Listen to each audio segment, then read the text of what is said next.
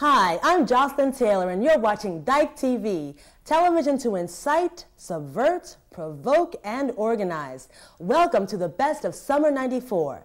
This season, we feature the International Dyke March in New York City in June, and we bring you the most extensive coverage of the girls of the gay games. In the arts, we feature filmmaker Shu Li Chang, and in our travel section, we'll visit the lesbian mecca, Provincetown. But first, the news roundup.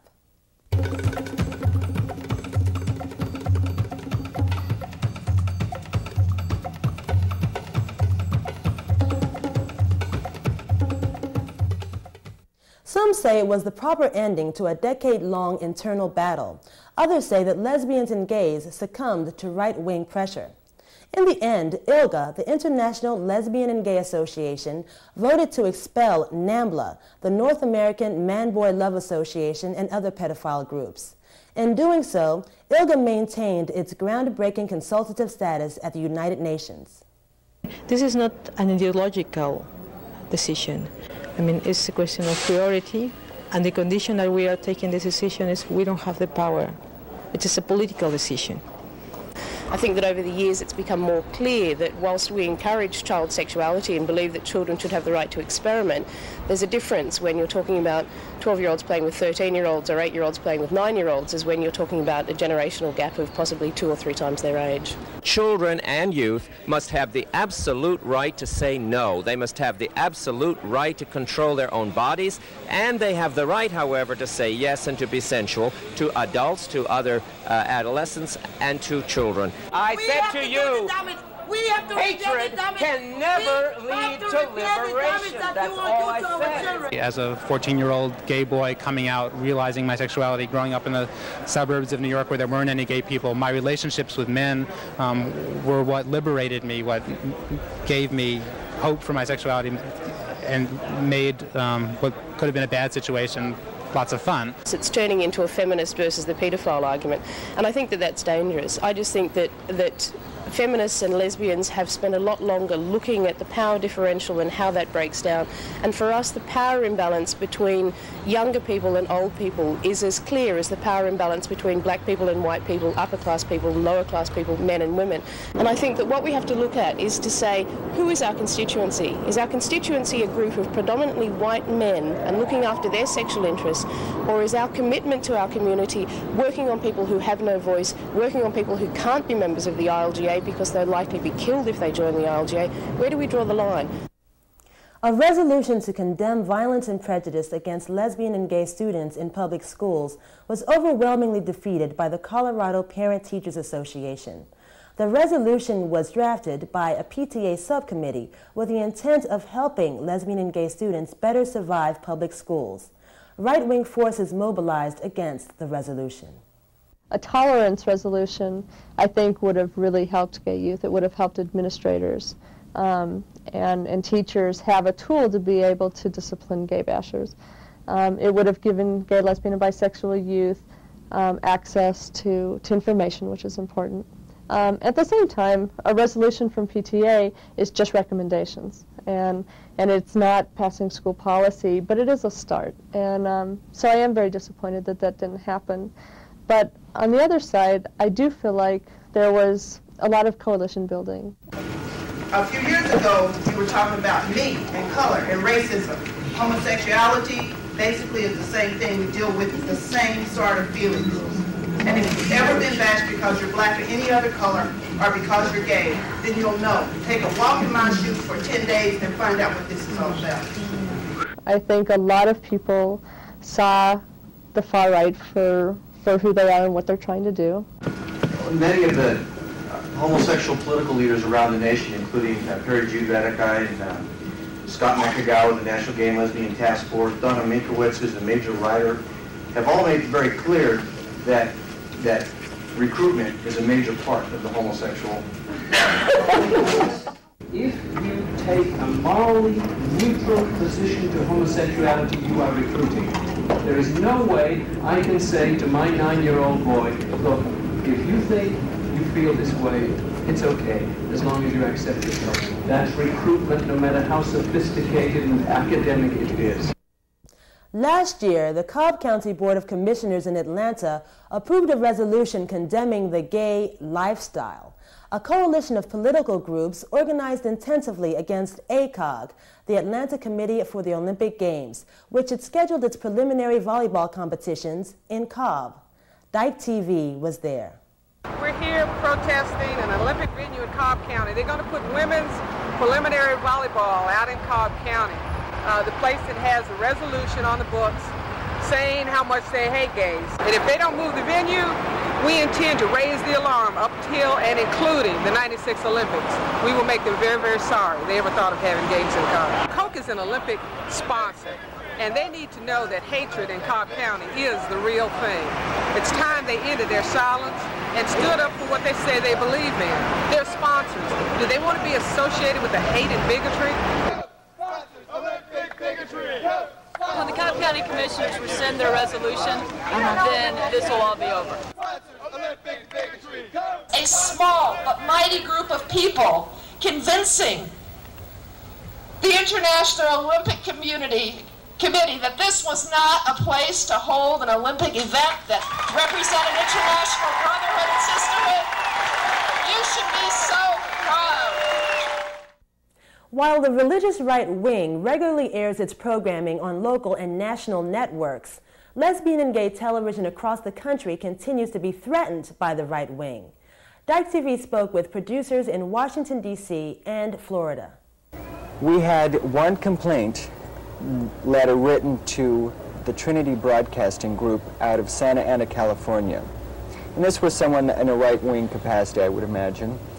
And Trinity Broadcasting, which also purchased airtime on the same TV stations that I was airing on, forced the owner or threatened the owner that if the show was not canceled, that they would cancel all their broadcasting commitments in all of his markets.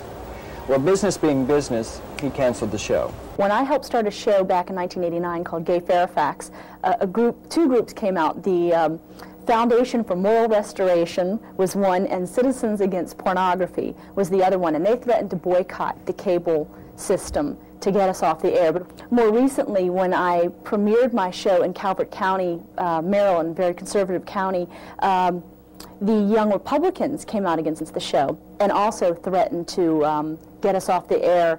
Well, I think queer TV is very important anytime that you can get your message out. Grassroots fundamentalists and the right wing use it as their medium. That's how they get the millions of dollars, the support, and the numbers together is through the television medium. One important thing to do is to continue to doing the type of program we're doing, showing positive images of gays and lesbians on television where everyone can see them, and I think slowly that will change attitudes. That's it for the News Roundup. Next is Eyewitness with a special feature on the International Dyke March in New York City.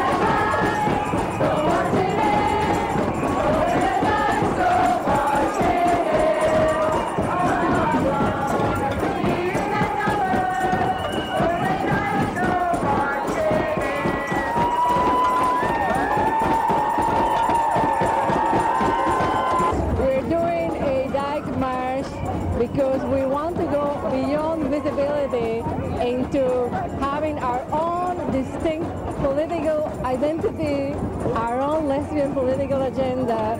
We have issues that are lesbian issues, and we have a lesbian viewpoint. Well, I think our experience as women makes us not single issue. We care about ending gay and lesbian oppression, absolutely, but we also care about changing the second-class status of women. We care about making the world a safer place because, you know, we deal and live with violence. We care about economic issues because we get paid less than men do. There's a lot of things that we have to bring to the forefront, mostly things like breast cancer and things that affect the lesbian community.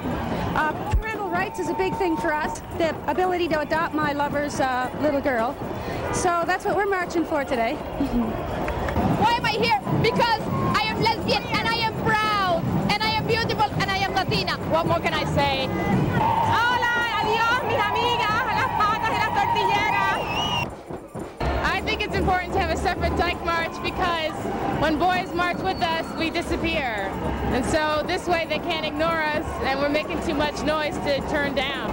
I think that lesbians are still very afraid of taking public spaces and being out and visible in public, and that we tend to get lost when we look at issues of lesbian and gay rights. And I think that we need to see each other. We really need to be together publicly.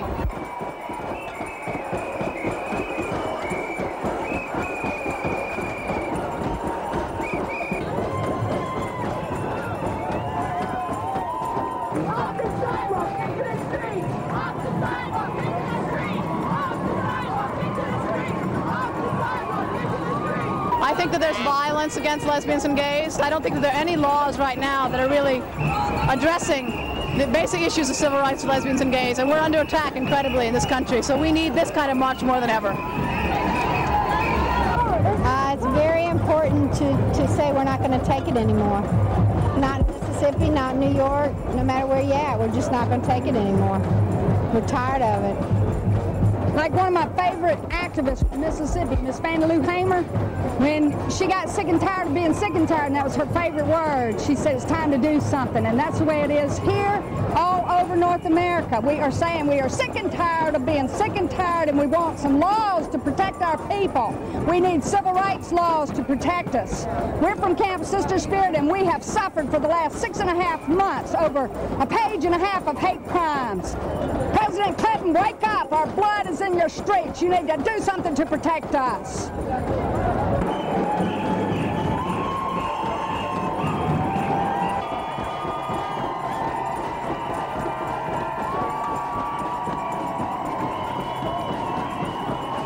Oh gosh, this is the most important day for lesbians. My God, look at all of us. Isn't it amazing? We're the greatest. Lesbians are the greatest. This is proof.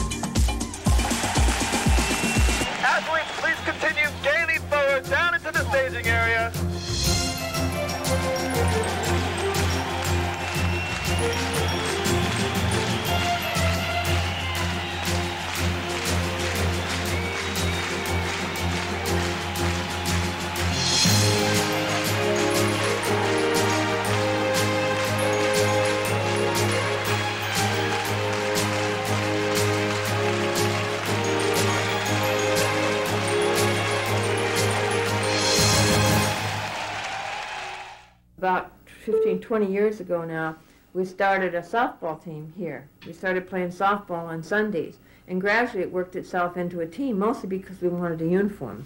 My catcher on my team was at the Gay Games in Vancouver, and she ran a triathlon and won a gold medal.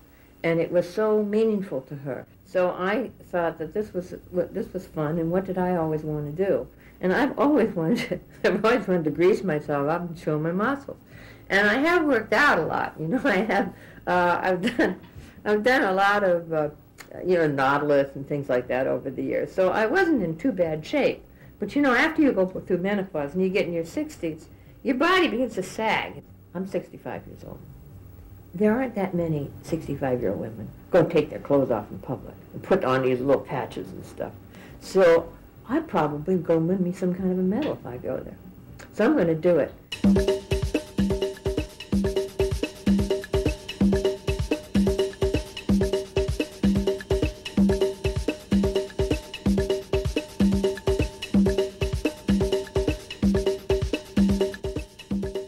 I guess it's partly for fun, but there's some part of it that's also serious.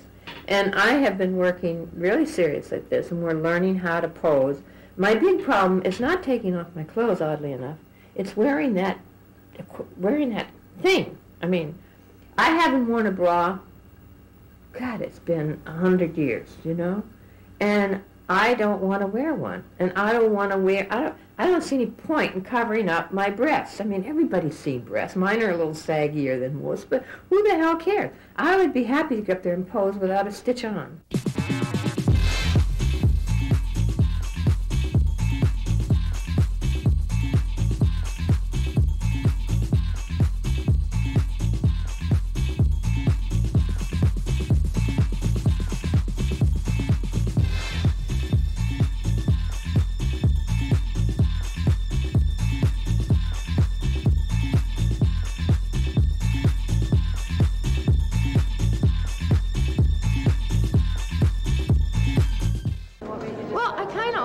This idea in my mind, you know, that I like to grease my body and do this, and I never could figure out how to quite do it. Well, I love being up there on that stage doing this stuff. I loved it. It's great, you know. It's great. Your body feels good, and I could see myself in the mirror, and I could see my muscles coming up, and everybody was cheering, and what could be better? And the silver will now go to, ooh, let's hear a drum roll,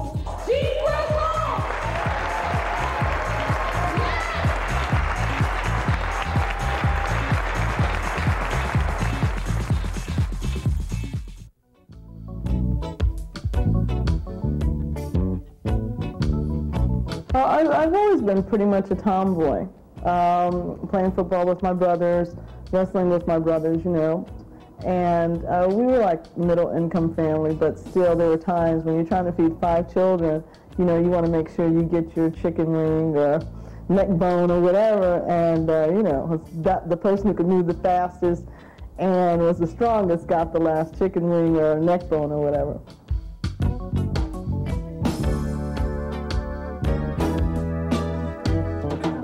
The first time I wrestled, I was horrible.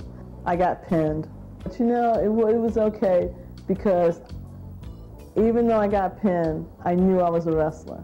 It's my first time being in front of a bunch of people, the adrenaline, the excitement. Well, then I got smart and realized that if I was going to do this thing, that I had to make some kind of commitment to myself. So I started working out. I started watching my diet. Also, I knew that the Gay Games was right around the corner. Putting him in the up or down position. And they take it from there. We're ready to resume. I came in at 198 pounds. The San Francisco women, I believe one was like 5'7" and over 220 pounds, and one was 6 feet or 6'1" and over 220 pounds. I didn't want to see their whole bodies. I kept making my mind focus on what I could handle. And being 5'2", I knew I could handle their legs. My whole planning had been to pin her, to wait until she made a mistake and pin her. So that last time when she came charging at me, I used what's called torque, leverage, used her motion against her, and that's how I was able to get on top of her. It's super empowering to get what you want, You bad.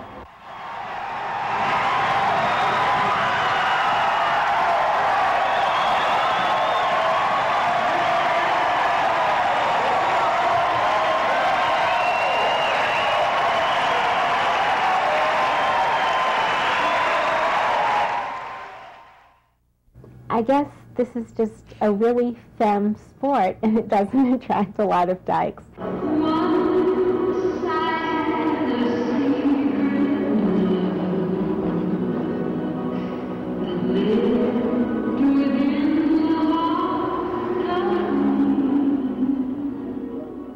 We have 96 skaters coming to the games, and only 14 of us are women. Now, this is the first time that figure skating is in the gay games. One of the most wonderful things about the games is that it's inclusive, that anybody who wants to be an athlete can be an athlete in this. If you put in the work, if you want to take the risk, if you want to put yourself out there. And I think that that gives us all a different feeling about each other as athletes.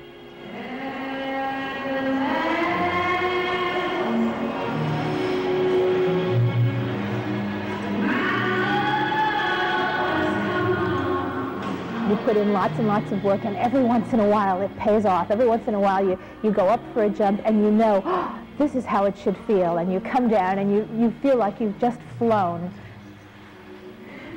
One of the things that has been a little bit difficult training as a same-sex Paris team getting ready for the games is that there are not a lot of competitions that we could enter to practice. The United States Figure Skating Association defines a pair in their 480-page rule book as consisting of a man and a lady. Right. They're not women, they're ladies. Excuse us. Well, we needed to practice, so we entered a little competition in Long Island about 3 or 4 weeks ago. We signed up for similar pairs and found ourselves skating against 2 12-year-old girls who did a really cute program to Boogie Woogie Bugle Boy in these red, white, and blue starred outfits. We took the ice hand in hand, skated to our opening position, and when our music came on, our music is Doris Day's Secret Love. There was dead silence in the arena. I've been in a number of competitions, but you know, nothing has the feel that the Gay Games does. This is just an extraordinary opportunity. The idea of doing this with athletes from all over the world, it's just got a feeling of being home that is so wonderful. It's an amazing experience. This absolutely is the most amazingly wonderful skating competition that has ever existed. All of the skaters are just saying they're flying high on the audience. It's so amazing to be applauded for being a lesbian.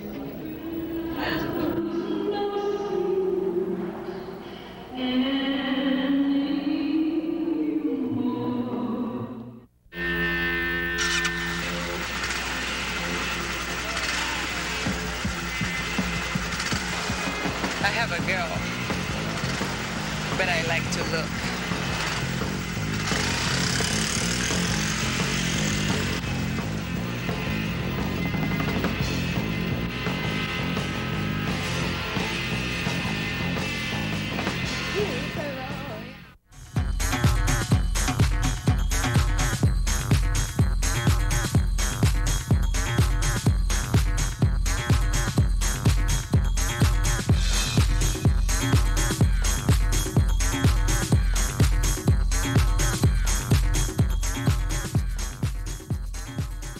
Provincetown's a wonderful city for lesbians. It's basically the lesbian mecca of the United States, I think. Going into a store and seeing lesbians behind the counter, in front of the counter, on the streets, on the beach, it's like normal in Provincetown to be lesbian. The reason to come to Provincetown is because that you're able to act like a straight person acts all the time. You can hold hands with your lover, you can put your arm around her, you can walk down the street and never feel any inhibition. It's a totally safe place to be. Besides it being a wonderful town that accepts lesbians and gays, it's beautiful. I mean, we have trails and bike trails and the dunes and the beaches, and the whole thing together is unbelievable. It's really a very special place.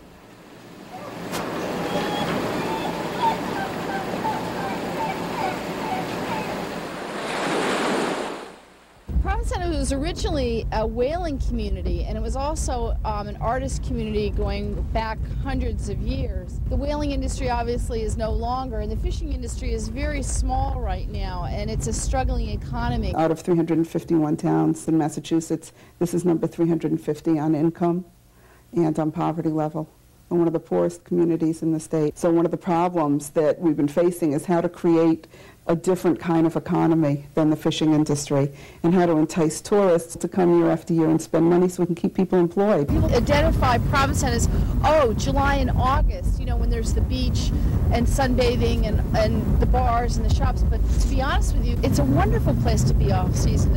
It's quieter, there's more room for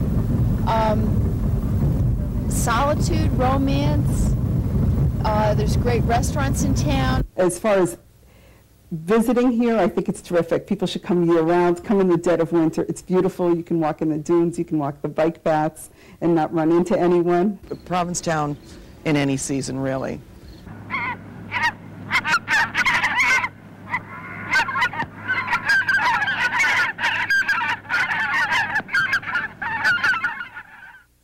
In this town, being lesbian is the norm. And, at first that might not seem like a big deal, but what often happens is when women are here for a week or two, and then they leave, then it's shocking to them, and they realize how important it is to be the majority and to not feel like you're a minority and to not feel like you're something different. It's special. It's a very special town.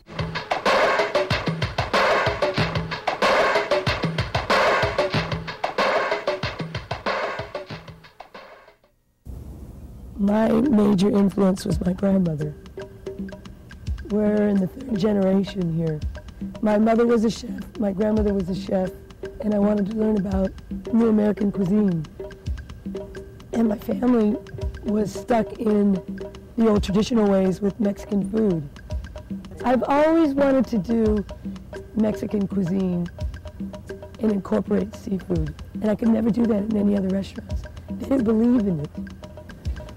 Okay, at Lorraine's we're going to have one of our famous dishes called pasta caruso. Okay? We have a little chorizo, which is a Spanish sausage and spices, a little shallots,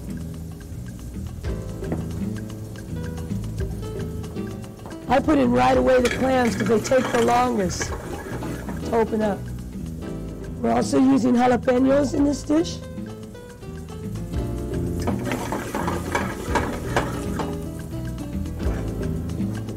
Sun-dried tomatoes. So what we're going to do is we're going to take brandy and we're going to flambe the brandy. We wait for the alcohol to burn off. One of the things I like the most about what I'm doing is that anything goes. That's why we call it New American Cuisine with a Mexican flair. We can make it mild, we can make it really hot. And we add a little cream to it, a little orange juice,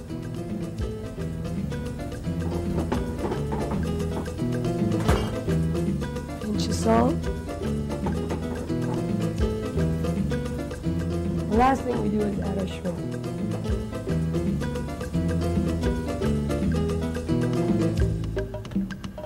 This takes about 2 minutes, 2 to 3 minutes, to make sure our shrimp's cooked, our clams open up.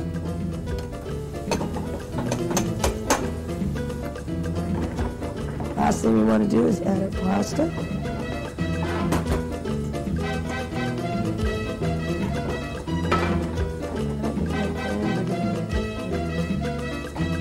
This is one of my favorite dishes because I love shrimp, little necks, and it's cooked in chorizo and jalapenos. This is one of the best dishes we have in the house.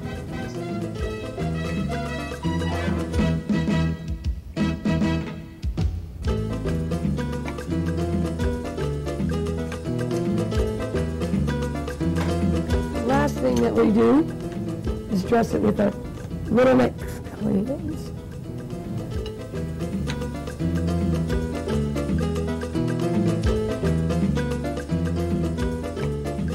Dining out is so important to me because you're feeding your soul.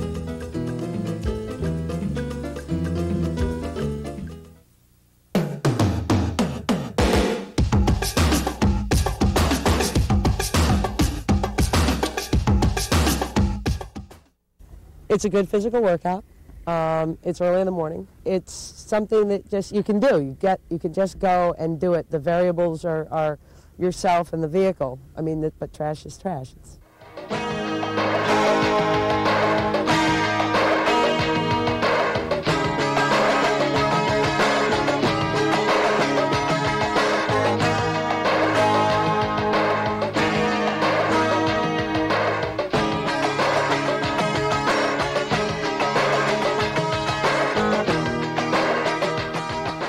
Trash is a big thing here. Provincetown, we've done an awful lot. Since 1990, we've been recycling cardboard, tin, plastic, glass, and newspaper without a lot of support. It's been difficult. We've got people who for years threw everything in the harbor. We're dealing with a very old school mentality. A town of 3,500 telling them you can't do this anymore. It's not, we don't bury it. You can't throw everything away like you used to, like mattresses all have to go to special places, couches.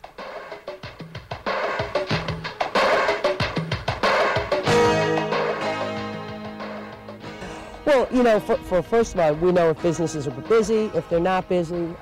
We know if they made good chowder or bad chowder. We know if somebody burned the burrito beans, how their trash is. It's like you can sort of say their general condition of their house and their life. It's like if their bag is like not tied up and sort of just all disarray and light, you can think, well, there's probably a lot of stuff on the floor of their car. What they read, because glossy magazines, they're trash, you know. Yeah, you can learn an awful lot from people in their trash. And I was born and raised on a farm. So, you know, you got up and you went to work. I never thought twice about it. I never thought what I did was anything different. And here, you know, you rarely get any sort of reaction that you might get out of Provincetown for being a woman who picks up garbage. I used to go to the dump with my dad on Saturdays, you know, and we'd load up we had an F-350, we had a 1-ton dump truck, and every Saturday we'd load up the 30 garbage cans that a farm would generate, and we'd drive 20 minutes to the dump and we'd throw it off. And my mother isn't maybe overly thrilled, you know, but when she can say that her daughter owns the trash business, it's a different story. I mean, you know, she doesn't have to tell them that I still pick it up. My father owned a farm in Connecticut, and I'm one of 5 girls. And he didn't have any sons, and it was never an option not to work hard. If we were going to eat, if we wanted to have anything, we were going to work hard for it.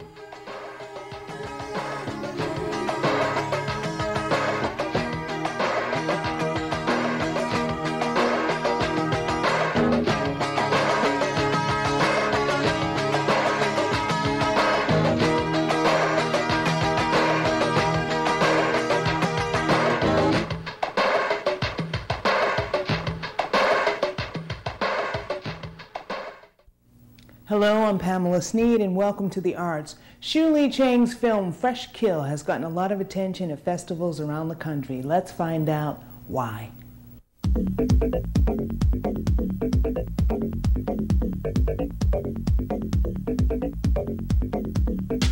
I came to New York to study cinema at New York University back in 1977. And after I graduated, I sort of got pretty much sucked into working here and started working as a film editor and getting to know, you know, independent film scene, and then got involved with Paper Tiger TV, which is also the public access cable show on Manhattan Cable. And I think usually for that show, we usually get together on Wednesday night. And so sort of coming from that kind of public access background, I started develop a way of working collaboratively and develop a whole series of video installation work sort of based on the collaborative mode of production.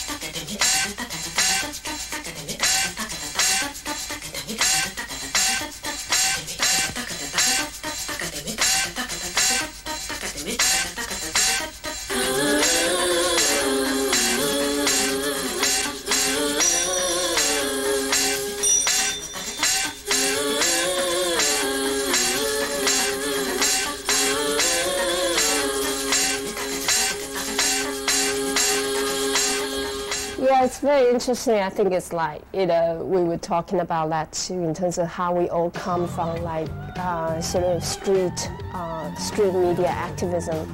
And so going from that, and then you go back to your bedroom and trying to deal with all your own sexual desire and trying to sort of, at times, settle some of those matters. Jane was once a steady lover till one day she met another, caused a meltdown on the facts. Her ex chased her like Mad Max. Dee Dee had a two-track mind, but on the railway she did fine. That inner city love was cheaper with MCI and so much deeper. Look, Sex Fish is the whole piece is like a 6 minutes, and I think it's like it's structured like coming to an orgasm. The piece ends with an orgasm, and then Sex Ball is actually about 22 different women, and it's kind of using the bowling and sex and bowling, and in that sense we call it like a multiple orgasm video. So.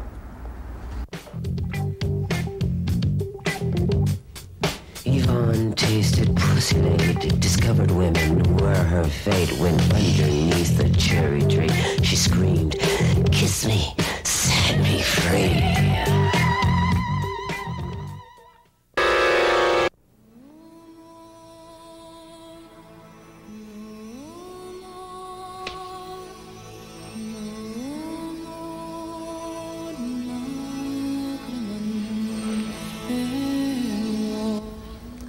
I think the film for me is pretty subversive, and a lot of challenge in the film is actually how to do things differently, how to try to have a different way of telling the story. So like the narrative is like, it's not really your conventional, very sort of story oriented. I mean, there is a story, but at the same time, the film sort of following different character and then leads you to a different territory.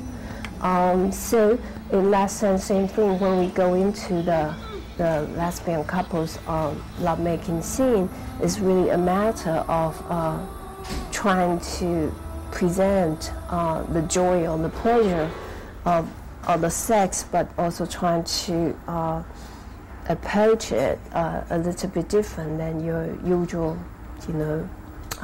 whichever way, So it's, in a way, it's very, it's a subtle, but at the same time, it should be a sort of orgasm experience.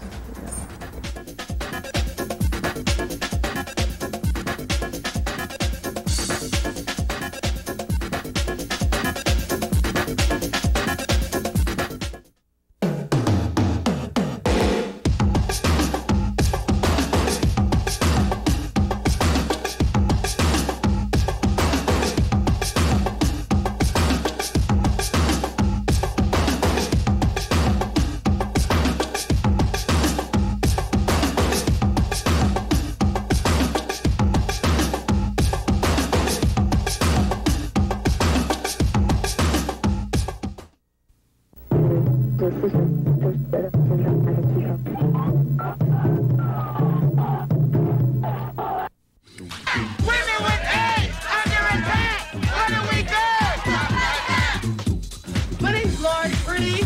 I've been living with the virus for 5 years.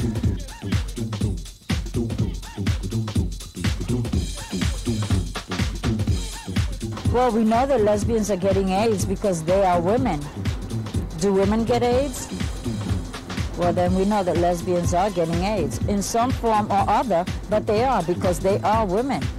Me being a lesbian and me being HIV positive, I do know this exists. I am an HIV positive lesbian. I am a lesbian mother.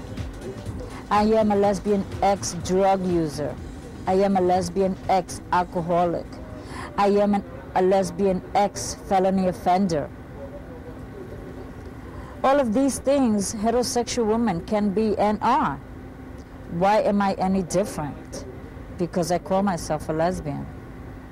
Well, in my clinical practice, where I have had a lot of opportunity to talk to a lot of women, at least a third of the women that I interview have had sexual relationships and intimate relationships with other women. So whatever statistics are floating around out there, they really don't apply, at least in the settings that I've worked in. And at least 10 or 12 or 15% of women that I talk to are in relationships with other women now. It's not just anecdotal, okay? The AIDS Institute had a roundtable last year, and there are about 40 of us there talking about, lesbians with AIDS. We all work with lesbians with AIDS, and it covered the gamut.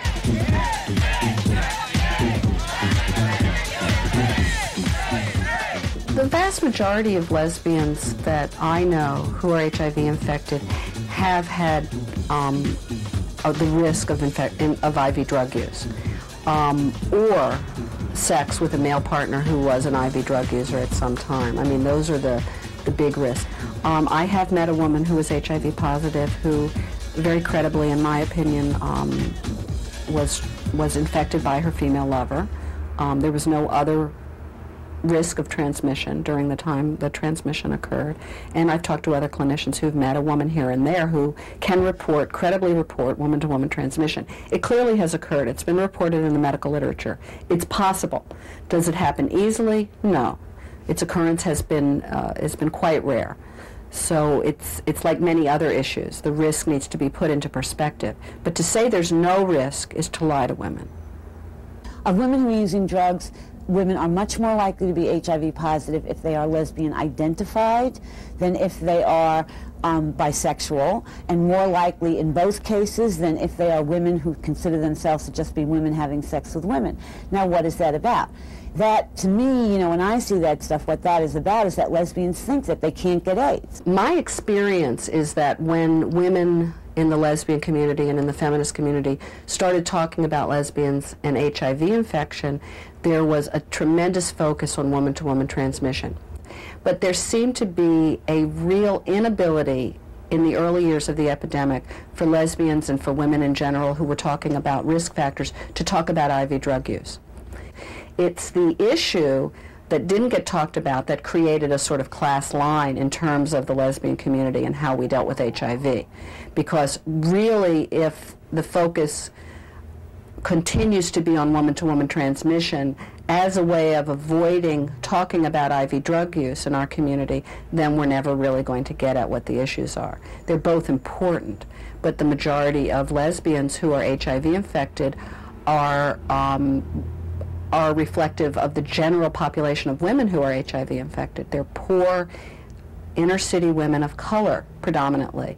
And so I would like all those other women who say lesbians don't get HIV to talk to some of the women that I've met and that I've seen and shared experiences with, because they're very much out there and the numbers are growing. First of all, who's to define who is a lesbian? You could have been married for 10 years and your husband passed away or whatever, and now you're in a relationship with a woman. To say to those women that they're not positive and as lesbians you're not embracing them in the community, that's bullshit. If I go into a lesbian community, so to speak, I can't just divulge that I'm HIV positive. First of all, it's the rejection, when you find out, and who do you tell? I mean, it's even harder because you're a lesbian, and the stigma behind it is so great. And So you have, you know, your sexual, you know, your lesbianism working against you. Then the fact that you're HIV, which might lead to the fact that you used drugs at one time, and like, you know, people looking at you like you're the lowest low. The isolation is enormous. It's an enormous factor. And what many gay women choose to do about it is to remain more in the closet about their lesbianism than ever before.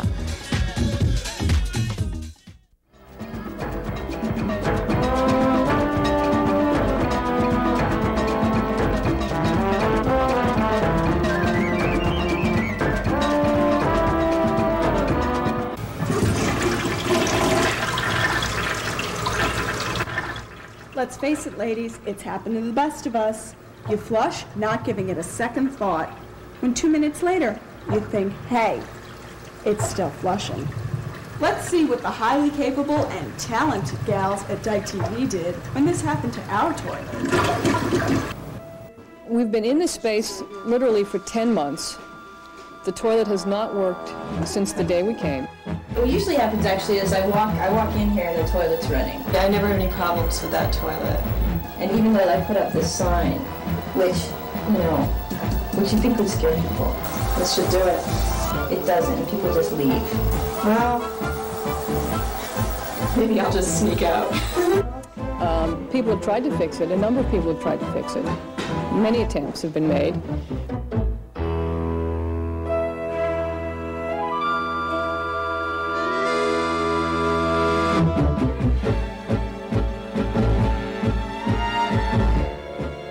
The best that we could achieve was a jiggling of the handle to keep it from running incessantly, and that's the method that we use now. You flush, it's beautiful, and then you have to sometimes work. I'm good at this. I do this at home every day. You just sort of bounce it up and down. You just have to have the right touch. That's right. And you can tell from the sound that it's on the back.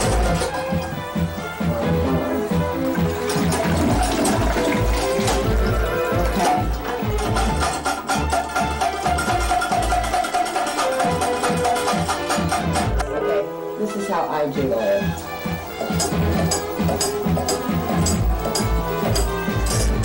Sort of do it gentle, kind of.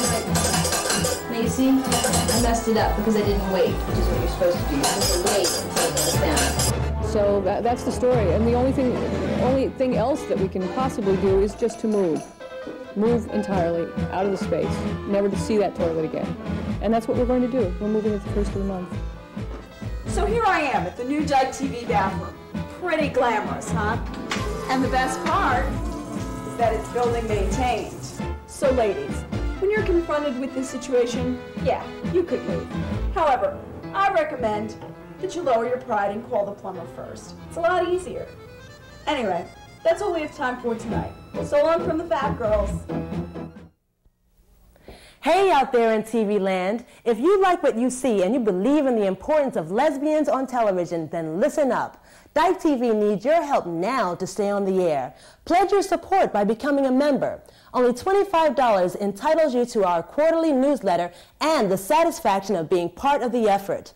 Make your checks out to Sang Freud and send them to Dyke TV, P.O. Box 55, Prince Street Station, New York, New York 10012, or call us at 1-800-310-DYKE.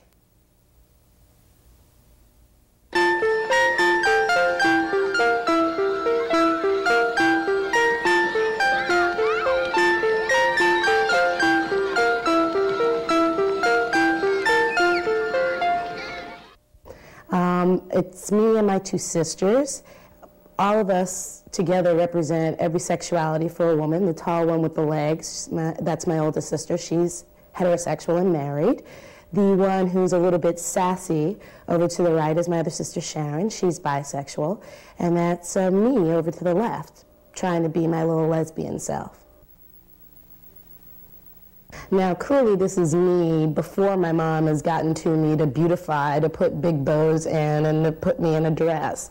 I'm wearing my favorite sort of get-around gear at the time, which were pants and any kind of loose-fitting shirt. Unfortunately, I didn't have a pair of DMs at the time, so I had to go with my Kimberly Kelly shoes.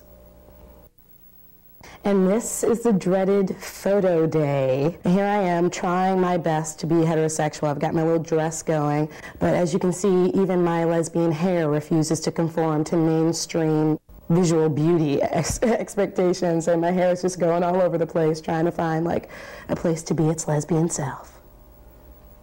Here I am in, of all places, Seattle, Washington. I'm about 17, and I'm giving the audience a little bit of leg. That's sort of my trademark, my flexibility. I've used it to get babes since this photo was taken. And here I am enjoying that first cigarette after a sexual encounter. I'm about 20, maybe 21, at Vassar College, haven of lesbianism, or so it was for me. I'm not really friends with the woman who took the photograph, who was the one I was having my sexual encounter with, but it was very pleasant in the moment, and I thank her wherever she is. And here I am in P-Town on the beach. I've fulfilled my lesbian journey, and I'm here to say, you know, to any lesbians out there who are lesbian children, rock on.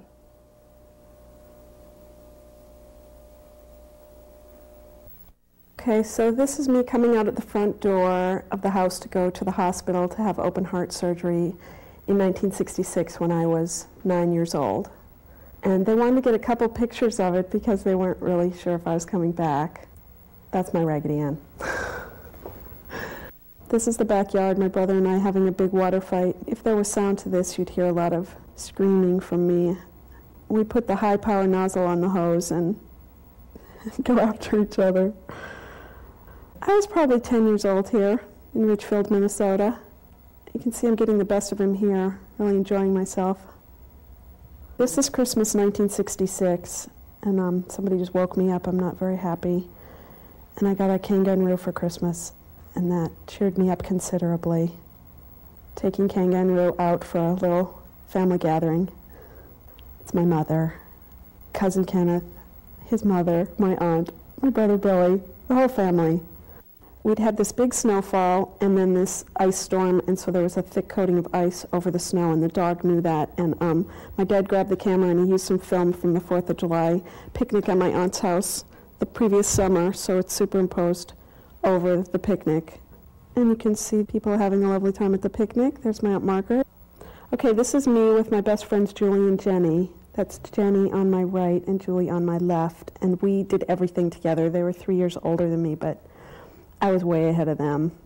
They were so protected, and I told them everything they needed to know about everything. Here's a nice close-up of me. Okay, I was in dance class with Barb Sauer, with all my friends, and we did this dance to There's No Business Like Show Business, and it was quite fabulous, mostly because of the costumes, which Barb made with her daughter. And it was magenta, you can't really tell from this, and pink, and other fabulous colors. No business like show business, flat ball change, kick.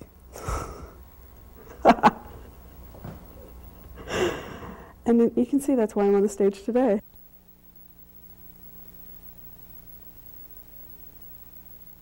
That's all the Dyke TV we've got for you now. Thanks for watching. We'll see you next season.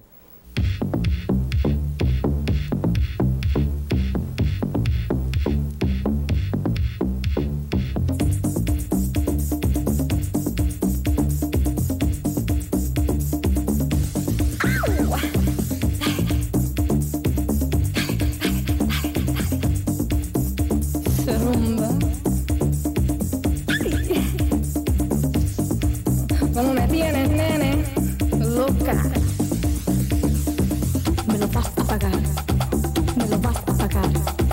Me lo vas a pagar. ¿Quién te crees? Me lo vas a pagar. Me lo vas a pagar. Me lo vas a pagar. ¿Quién te crees? Mira que sin vergüenza. No puedo. puede ser. Él con otra mujer no se atrevería. Él va a saber que conmigo no se juega. ¡Ja! Soy un fuego que no se apaga, me debes de tener temor.